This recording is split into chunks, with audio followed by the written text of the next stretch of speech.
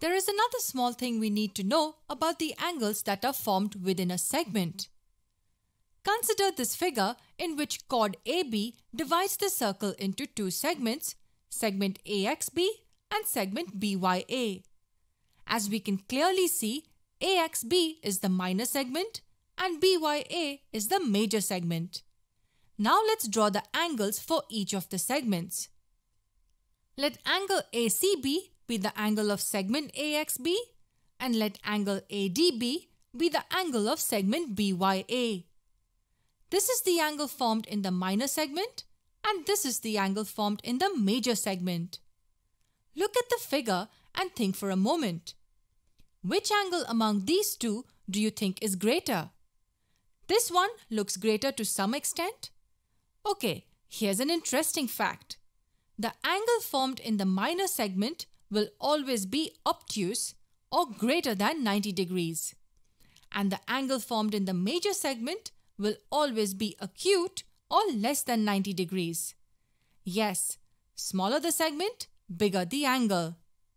I'm not sure if you observed it, but there is a quadrilateral ACBD that is formed with all its four vertices lying on the boundary of the circle. These kinds of quadrilaterals are called cyclic quadrilaterals. And these quadrilaterals have a special property which says that the opposite angles are always supplementary, which means they add up to 180 degrees.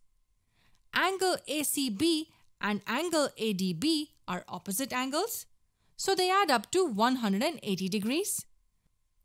Similarly, angle CAD and angle CBD are also opposite angles of this cyclic quadrilateral, and they add up to 180 degrees as well.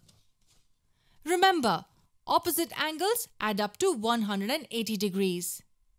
This helps us to understand one very important property about angles formed in semicircles. In this figure, the chord AB passes through the center O and forms two segments, AXB and BYA. Because the chord passes through the center, we can be sure that the two segments are semicircles. Angle ACB is the angle of segment AXB and angle ADB is the angle of segment BYA. Since the chord passes through the center, we can say that segment AXB will be equal to segment BYA. Because the segments are equal, the measure of the angles formed by them will also be equal, which is why angle ACB will equal angle ADB. Now look at this quadrilateral. Since all the vertices of the quadrilateral lie on a circle, we can say that it is cyclic. And what did we just study about the opposite angles in a cyclic quadrilateral? Yes, they are supplementary. Because the opposite angles of a cyclic quadrilateral are supplementary, we can say that angle ACB plus angle ADB will equal 180 degrees. We just found out that these two angles are equal. It means each of them will equal 90 degrees. And that's why the angle formed in a semicircle is always a right angle.